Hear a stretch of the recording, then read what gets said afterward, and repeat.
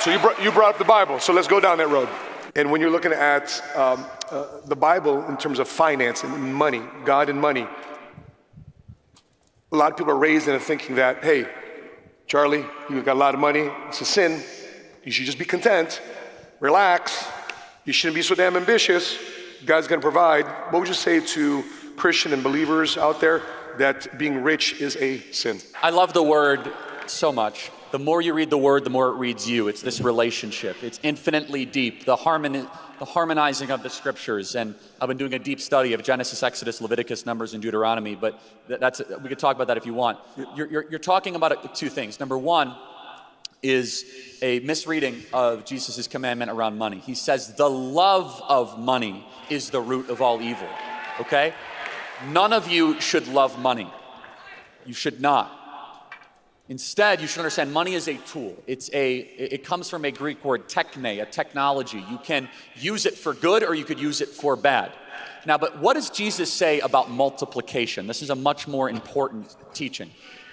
The parable of the talents is one of the strongest lessons towards modern economy and entrepreneurs. If you're not familiar with the parable of the talents, Jesus, our Lord, is talking to his disciples about a scenario. He talked in parables, and it was a way that we could better understand, what God wants to tell us.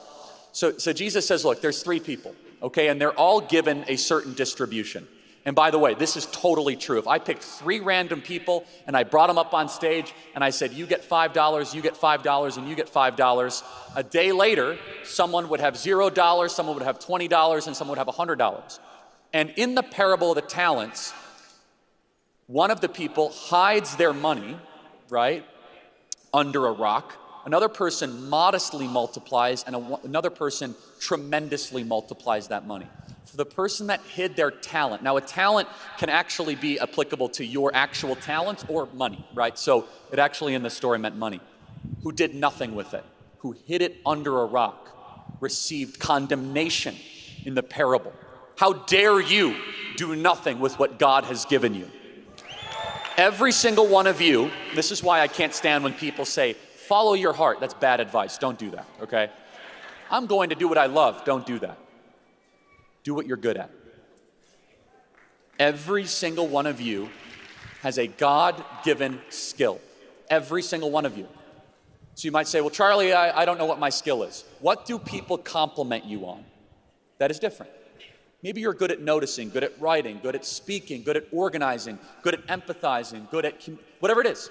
Find that skill that you don't truly hate and then pursue that. Whatever it is. For me, my number one love would be college football. Like, okay, but yeah, right? Yeah. Got one college football fan. That's great. But it's not the thing I'm best at. I enjoy what I do, and obviously I've learned to love it, but I'm good at speaking. I'm good at communicating. I'm good at writing. I'm good at doing these things. And so in the parable of the talents, Christ wants you to identify what God has given you and to take it and make more of it and to multiply it. And that is across the board, including financially. Now, I'm not going to do the whole like prosperity gospel thing where God wants you to be rich and all this. I could tell you, God does not want you to be sitting still. That is a fact, and I'll prove it to you. All of us need to read Genesis 12 and the story of Abram. And that applies especially to men, but it applies to women too. Get off your tail, leave your father's home, and go on an adventure. Genesis 12 is this incredible thing. So it's the city of Babel in Genesis. Sorry, I could go as deep as you wanted. Rocket. Genesis 11 is this crazy story, city of Babel. They want to build a one world government. God says not so fast. Sound familiar? Anyway, so Genesis 12, you hear about this guy, Abram, living at his parents' home till his like 70s, like sitting around, and God says, get up, go on an adventure. And boy, was it ever an adventure. God does not want you to be comfortable. He wants you, as it says in Joshua 1:9, be strong and courageous to go forth. Do you think Moses was thrilled when he was in Midian? He had a great life. Father-in-law likes him. That's not always the case. Thankfully it is for me, but when you get married, you'll realize that.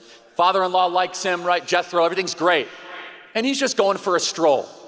And that darn bush had to be on fire. And his life changed forever. In fact, it changed so much that in Numbers and Deuteronomy, Moses repeatedly says, God, why did you make me do this? These people won't stop complaining. These people are the worst. He's talking about the Hebrews. He's like, why? And God says, because I told you. And I am who I am. Tough luck. But he called them on an adventure that changed human history. Time and time again, the heroes of the Bible are people that leave comfort and they go towards adversity. They leave what is easy and they go towards what is good. And that is a call for each and one of your lives. Come on.